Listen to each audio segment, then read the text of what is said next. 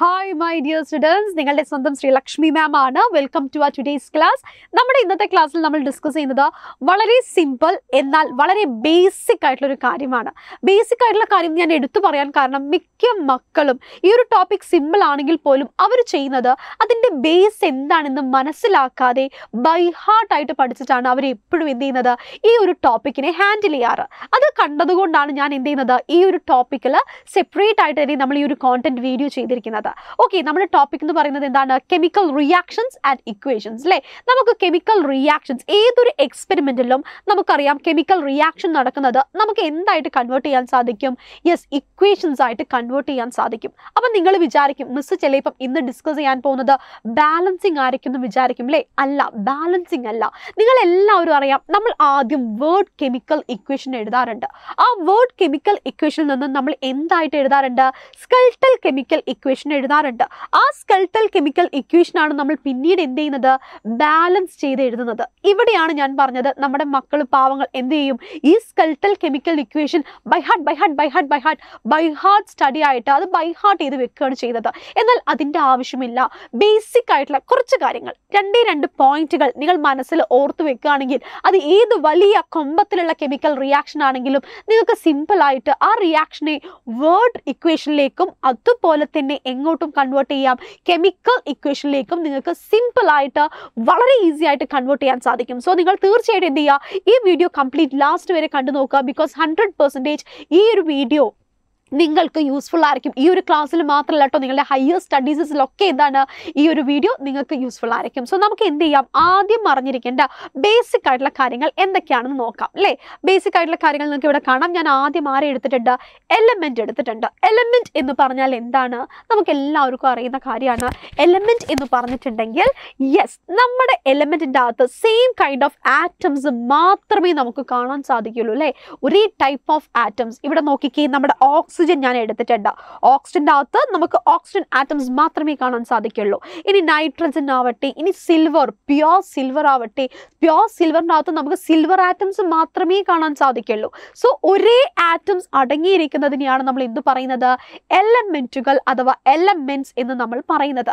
അങ്ങനെയാണെങ്കിൽ കോമ്പൗണ്ട്സ് എന്ന് പറഞ്ഞാൽ എന്താണ്? Different kind of atoms combine ചെയ്തിട്ടാണ് എന്തുണ്ടാവുന്നത്?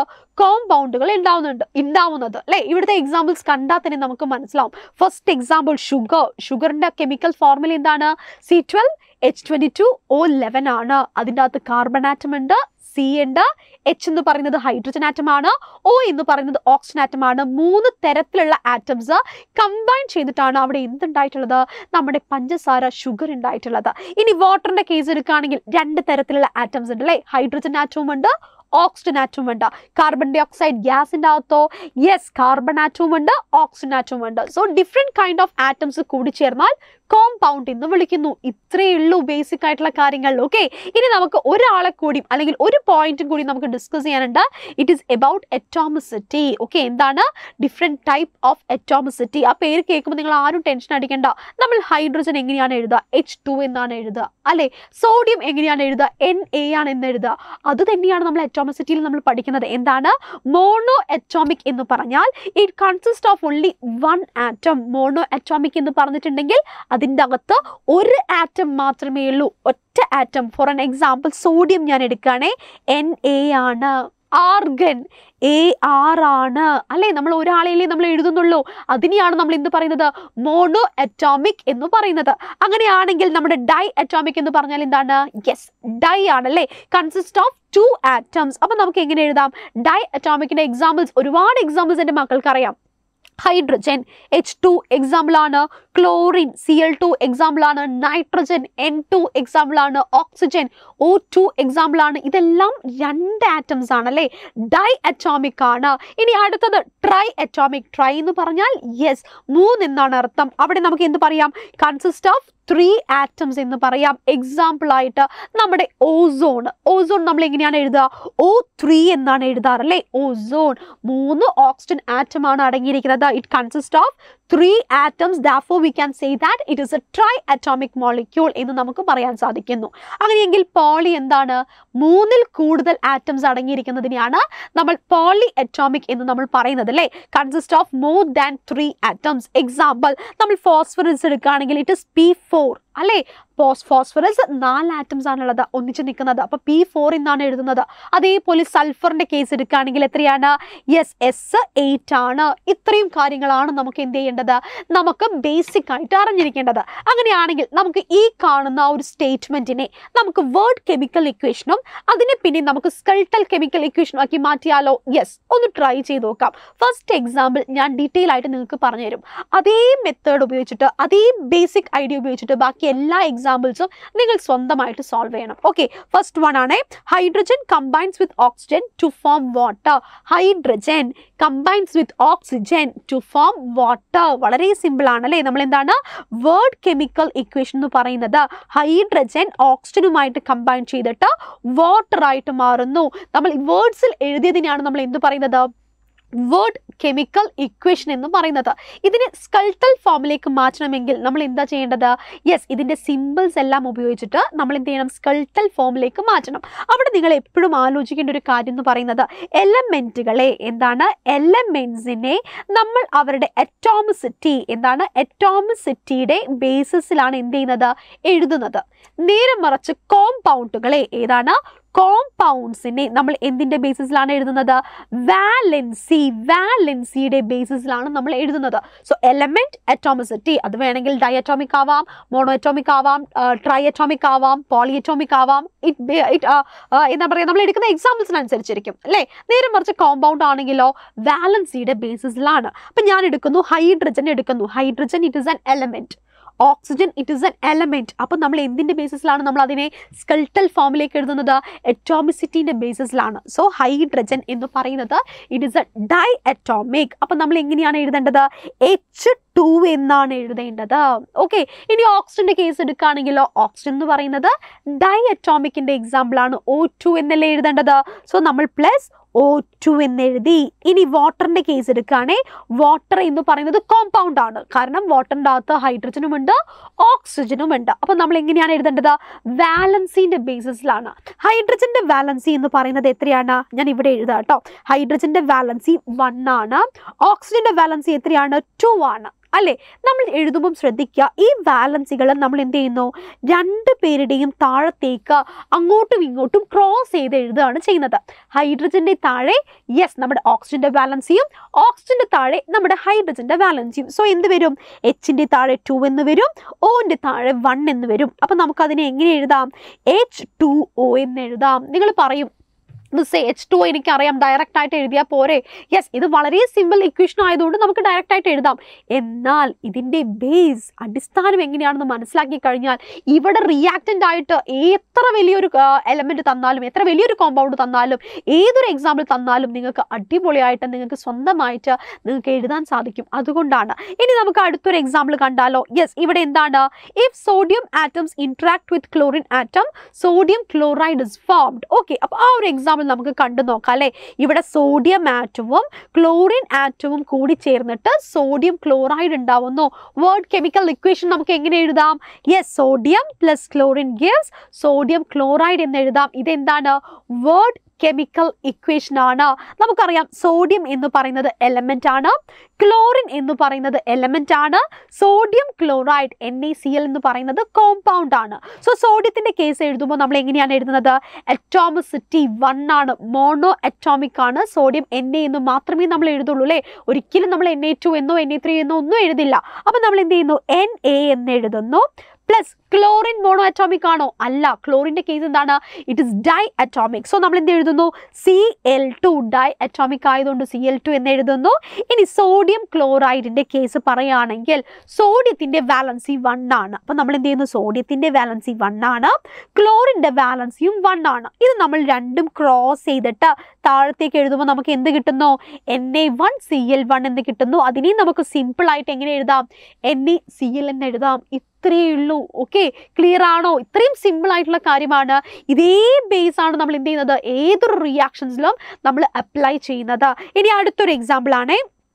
When a magnesium ribbon is burnt in oxygen, it gets converted to magnesium oxide. എങ്ങനെ നമുക്ക് വേർഡ് കെമിക്കൽ ഇക്വേഷൻ എഴുതാൻ സാധിക്കും? മെഗ്നീഷ്യം ഓക്സിജന്റെ പ്രസൻസിൽ ബേൺ ചെയ്തപ്പോൾ മെഗ്നീഷ്യം ഓക്സൈഡ് ഉണ്ടായില്ലേ?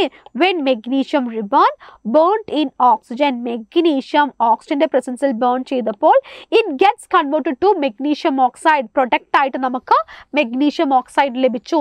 It is the word chemical equation. Word രൂപത്തിൽ നമ്മൾ എഴുതി. ഇനി അത് സ്കെൽറ്റൽ ഫോമിലേക്ക് ആക്കണമെങ്കിൽ സിമ്പിൾസ് ഉപയോഗിച്ച് എഴുതണം അല്ലേ? മെഗ്നീഷ്യം എന്ന് പറയുന്നത് മോണോ അറ്റോമിക് അല്ലേ? Mg എന്ന് മാത്രമല്ലേ നമ്മൾ എഴുതുള്ളൂ. അപ്പോൾ മോണോ അറ്റോമിക് എലമെന്റ് ആയതുകൊണ്ട് അറ്റോമിസിറ്റിയുടെ ബേസിസിൽ നമുക്ക് എങ്ങനെ എഴുതാം? Mg എന്ന് എഴുതാം. ഓക്സിജന്റെ കേസ് ആണെങ്കിലോ oxygen means it is dye atomic molecule അല്ലേ? അപ്പൊ നമുക്ക് എങ്ങനെ എഴുതാം? ഓക്സിജനെ O2 എന്ന് എഴുതാം. ഡൈ അറ്റോമിക് ആണ്, O2 ആണ്. Gives so magnesium oxide. ചില ആളുകൾക്ക് ഒരു കൺഫ്യൂഷൻ വരും. മെഗ്നീഷ്യം ഓക്സൈഡ് എന്ന് പറയുന്നത് MgO ആണോ, Mg2O ആണോ, അല്ലെങ്കിൽ എന്താണ് യെസ് MgO2 എന്നാണോ? ഓക്സൈഡ് എന്ന് കേൾക്കുമ്പോൾ ചെറിയൊരു കൺഫ്യൂഷൻ വരും അല്ലേ? അതെങ്ങനെയാണ് എഴുതുന്നത്? നേരത്തെ പറഞ്ഞതുപോലെ മെഗ്നീഷ്യം ഓക്സൈഡ് എന്ന് പറയുന്നത് ഇറ്റ് ഇസ് ദ കോമ്പൗണ്ട് അല്ലേ? അതെന്താണ്? കോമ്പൗണ്ട് ആണ്. മെഗ്നീഷ്യത്തിന്റെ വാലൻസി എന്ന് പറയുന്നത് 2 ആണ് അല്ലേ? ഓക്സിജന്റെ വാലൻസി എന്ന് പറയുന്നത് 2 ആണ്. വാലൻസി കണ്ടുപിടിക്കാൻ നിങ്ങൾക്ക് എല്ലാവർക്കും അറിയാലോ, അതിൽ സംശയമില്ലല്ലോ. മഗ്നീഷ്യത്തിന്റെ അറ്റോമിക് നമ്പർ ഇറ്റ് ഇസ് 12. അപ്പം നമുക്ക് ഇലക്ട്രോണിക് കോൺഫിഗറേഷൻ എത്രയാണ് വരുന്നത്? 282 എന്നാണ് വരുന്നത്. ആ 2 ഇലക്ട്രോൺ വാലൻസ് ഷെല്ലുള്ള 2 ഇലക്ട്രോൺ എന്താണ് ചെയ്യുന്നത്? മെഗ്നീഷ്യം യെസ് ഡൊണേറ്റ് ചെയ്യാണ് ചെയ്യുന്നത്. അപ്പം നമുക്ക് പറയാം മെഗ്നീഷ്യത്തിന്റെ വാലൻസി 2 ആണ്. ഓക്സിജന്റെ അറ്റോമിക് നമ്പർ എത്രയാണ്? Hydrogen, helium, lithium, beryllium, boron, carbon, nitrogen, oxygen. Atomic number it is 8. Electronic configuration എങ്ങനെ വരുന്നു? 2,6 എന്ന് വരുന്നു. ഓക്സിജൻ എന്താണ് ചെയ്യുന്നത്? 2 ഇലക്ട്രോണും കൂടി കിട്ടിക്കഴിഞ്ഞാൽ ഔട്ടോമോഷനിൽ 8 ആവും അല്ലേ? അപ്പം നമുക്ക് പറയാം ആ 2 ഇലക്ട്രോൺ ആണ് ഓക്സിജന്റെ വാലൻസി എന്ന് പറയുന്നത്. അപ്പം നമ്മൾ ഇങ്ങനെ എഴുതി ഇതിനെ നമ്മൾ എന്ത് ചെയ്യുന്നു? താഴത്തേക്ക് നമ്മൾ ക്രോസ് ആയിട്ട് എഴുതുന്നു അല്ലേ? അപ്പം നമുക്ക് എന്ത് കിട്ടുന്നു? Mg2 എന്നും O2 എന്നും കിട്ടുന്നു. ഇതിൽ 2 എന്ന് പറയുന്നത് കോമൺ ഫാക്ടർ അല്ലേ? അതിനെ നമുക്ക് ഒന്നും കൂടി സിംപ്ലിഫൈ ചെയ്തിട്ട് എങ്ങനെ എഴുതാം? MgO എന്ന് എഴുതാം കേട്ടോ. അപ്പം നമ്മൾ ആലോചിക്കുക, നിങ്ങളെടുത്ത് ചോദിക്കുന്നത് സോഡിയം ഓക്സൈഡ് ആവട്ടെ, അലൂമിനിയം ഓക്സൈഡ് ആവട്ടെ, പൊട്ടാസ്യം ഓക്സൈഡ് ആവട്ടെ, ഏതൊരു ഓക്സൈഡ് ചോദിച്ചാലും ഇതേപോലെ അറ്റോമിക് നമ്പർ ഉപയോഗിച്ച് വാലൻസി കണ്ടെത്തുന്നു. ആ വാലൻസികൾ നമ്മൾ എന്ത് ചെയ്യുന്നു? 2 പേർക്കും ക്രോസ് ആയിട്ട് നമ്മൾ താഴെ എഴുതുന്നു. അതിനെ സിംപ്ലിഫൈ ചെയ്യണമെങ്കിൽ അതിനെ നമ്മൾ സിംപ്ലിഫൈ ചെയ്തിട്ട് നമ്മൾ അതിൻ്റെ ഫോർമുല നമ്മൾ കണ്ടെത്തുന്നു. ഇത്രയേ ഉള്ളൂ. സോ ഇനി നിങ്ങൾക്ക് ഒരാൾക്ക് പോലും എന്തുണ്ടാവരുത്? ഒരു കൺഫ്യൂഷൻ ഉണ്ടാവരുത്. ഇനി അടുത്ത എക്സ്പെരിമെന്റ് നമ്മുടെ ടെക്സ്റ്റ് ബുക്കിലൊക്കെ ഒരുപാട് ചോദിക്കുന്ന പറയുന്ന എക്സ്പെരിമെന്റ് ആണല്ലേ? Zinc reacts with dilute sulphuric acid and produces zinc sulphate and hydrogen gas. അവിടെ ശ്രദ്ധിക്കണേ, ആ സെന്റൻസ് നന്നായിട്ട് വായിക്കുക. Zinc reacts with dilute sulphuric acid and produces zinc sulphate and hydrogen gas. അവിടെ 2 പ്രൊഡക്റ്റുകൾ ഉണ്ടാവുന്നുണ്ടല്ലേ? സിങ്ക് സൾഫ്യൂരിക് ആസിഡുമായിട്ട് പ്രവർത്തിച്ചിട്ട് സിങ്ക് സൾഫേറ്റും ഹൈഡ്രജൻ ഗ്യാസും ഉണ്ടാവുകയാണ് ചെയ്യുന്നത്. ഇവിടെ സിങ്ക് സൾഫേറ്റ് എന്ന് കേൾക്കുമ്പോൾ ZnSO4 ആണോ, ZnSO4 ട്വൈസ് ആണോ എന്ന് സംശയം വരുന്നവർ ഇപ്പോഴും നമ്മുടെ കൂട്ടത്തിൽ, നമ്മുടെ ക്ലാസ്സുകളിൽ ഉണ്ട്. ഒരു കറക്കിക്കുത്തലിൽ എഴുതുന്നവരുണ്ട്, ബൈ ഹാർട്ട് പഠിച്ച് എഴുതുന്നവരുണ്ട്. അപ്പോൾ ശ്രദ്ധിക്കുക, എങ്ങനെയാണ് നമ്മൾ എഴുതേണ്ടത്?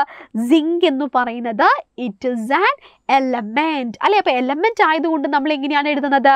യെസ്, നമ്മൾ സിങ്ക് മോണോ അറ്റോമിക് ആയതുകൊണ്ട് Zn എന്ന് ഡയറക്റ്റ് ആയിട്ട് എഴുതുന്നു. പ്ലസ് സൾഫ്യൂരിക് ആസിഡ് എലമെന്റ് ആണോ, കോമ്പൗണ്ട് ആണോ? യെസ്, സൾഫ്യൂരിക് ആസിഡ് എന്ന് പറയുന്നത് it is A compound. H2SO4 ആണല്ലേ? അപ്പം നമുക്ക് എങ്ങനെ എഴുതാം? H2SO4 എന്ന് എഴുതാം. ഇവിടെ ശ്രദ്ധിക്കണേ, നമുക്ക് H2SO4 എങ്ങനെയാണ് കിട്ടിയതെന്ന് അറിയോ? ഹൈഡ്രജന്റെ വാലൻസി 1 ആണ്. സൾഫേറ്റിന്റെ വാലൻസി എത്രയാണ്? 2 ആണ്. സൾഫേറ്റ് എന്ന് പറയുന്നത് it is the poly atomic ion. Poly atomic ion എന്ന് പറഞ്ഞാൽ എന്താണ്? അതിൽ ഒന്നിൽ കൂടുതൽ ആറ്റംസ് അടങ്ങിയിരിക്കുന്നു അല്ലേ? പോളി അറ്റോമിക് അയോൺ ആണ്. ഇതിനെ നമ്മൾ ക്രോസ് ചെയ്ത്, നേരത്തെ അതേ മെത്തേഡ് ആണ് കേട്ടോ. ക്രോസ് ചെയ്ത് എഴുതുമ്പോൾ നമുക്ക് എന്ത് കിട്ടുന്നു? H2SO4 1 കിട്ടുന്നു അല്ലേ? അപ്പോൾ H2SO4 എന്ന് നമ്മൾ സിമ്പിൾ ആയിട്ട് എഴുതുന്നു. അപ്പോൾ നമ്മൾ സൾഫ്യൂരിക് ആസിഡ് എഴുതി, ഗിവ്സ് എന്ന് എഴുതുന്നു. Zinc sulphate, yes zinc sulphate ആണ്. സിങ്കിന്റെ വാലൻസി എത്രയാണ്? യെസ് 2 ആണ്. സൾഫേറ്റിന്റെ വാലൻസി എത്രയാണ്? SO4ന്റെ വാലൻസി 2 ആണ്. ഇത് നമ്മൾ ക്രോസ് ചെയ്ത് എഴുതുമ്പോൾ നമുക്ക് എന്താണ് കിട്ടുന്നത്? നമുക്ക് എന്താണ് ലഭിക്കുന്നത്? Zn2SO4 twice എന്ന് നമുക്ക് കിട്ടുന്നു അല്ലേ. ഇവിടെ 2 എന്ന് പറയുന്നത് ഇറ്റ് ഇസ് എ കോമൺ. അപ്പം നമുക്ക് അതിനെ എങ്ങനെ മാറ്റി എഴുതാം? Zn SO4 എന്ന് നമുക്ക് ഡയറക്റ്റ് ആയിട്ട് നമുക്ക് അതിനെ സിംപ്ലിഫൈ ചെയ്ത് എഴുതാൻ സാധിക്കുന്നു. അപ്പം നമ്മൾ എങ്ങനെ എഴുതുന്നു? Zn SO4 എന്ന് എഴുതുന്നു. സിങ്ക് സൾഫേറ്റിന്റെ ഫോർമുല എന്ത് കിട്ടി? Zn SO4 എന്ന് കിട്ടി. Hydrogen it is a die atomic molecule. Hydrogen എന്ന് പറയുന്നത് എലമെന്റ് ആണ്. അറ്റോമിസിറ്റിയുടെ ബേസിസിൽ നമ്മൾ എന്ത് എഴുതു? ഡൈ അറ്റോമിക് മോളിക്യൂൾ എന്ന് എഴുതുന്നു. H2 എന്ന് എഴുതുന്നു. ഇത്രയേ ഉള്ളൂ. ഇതേപോലെ നിങ്ങൾ ചെയ്യേണ്ടത്, നിങ്ങൾക്ക് ടെക്സ്റ്റ് ബുക്കിൽ ഒരുപാട് എക്സ്പെരിമെന്റ്സ് തന്നിട്ടുണ്ടാവും. അതിൻ്റെ വേർഡ് കെമിക്കൽ ഇക്വേഷൻ എഴുതാൻ നിങ്ങൾക്ക് എല്ലാവർക്കും അറിയാം. അതെല്ലാം ഇതേ ബേസ് ഉപയോഗിച്ചിട്ട്, ഇതേ ഐഡിയ ഉപയോഗിച്ചിട്ട് നിങ്ങളൊന്ന് സ്വന്തമായിട്ട് സ്കൾട്ടൽ ഫോമിലേക്ക് ഒന്ന് എഴുതി നോക്കൂ. Yes, only through practice makes a man perfect എന്നാണ് അല്ലേ. അപ്പം നമ്മൾ നന്നായിട്ട് പ്രാക്ടീസ് ചെയ്താൽ മാത്രമേ നമുക്ക് ആ ഒരു കൺസെപ്റ്റ് ക്ലിയർ ആക്കാൻ നമുക്ക് സാധിക്കുള്ളൂ. നന്നായിട്ട് പ്രാക്ടീസ് ചെയ്യുകയാണെങ്കിൽ ഞാൻ പറയുന്നു, ഞാൻ നിങ്ങൾക്ക് വാക്ക് തരുന്നു, നമ്മളോട് പറയുന്ന ഏതൊരു കെമിക്കൽ റിയാക്ഷൻസും നമുക്ക് അടിപൊളിയായിട്ട് അതിൻ്റെ ഇക്വേഷൻസ് എഴുതാനും അതിൻ്റെ ഫോർമുലാസ് എഴുതാനും സാധിക്കും. ഓക്കെ, അപ്പോൾ ഈ ബേസ് ആയിട്ടുള്ള കാര്യങ്ങളൊക്കെ നിങ്ങൾ മനസ്സിൽ വെക്കുക. ഈ ക്ലാസ് നിങ്ങൾക്ക് യൂസ്ഫുൾ ആണെങ്കിൽ നിങ്ങൾ എന്ത് ചെയ്യണം?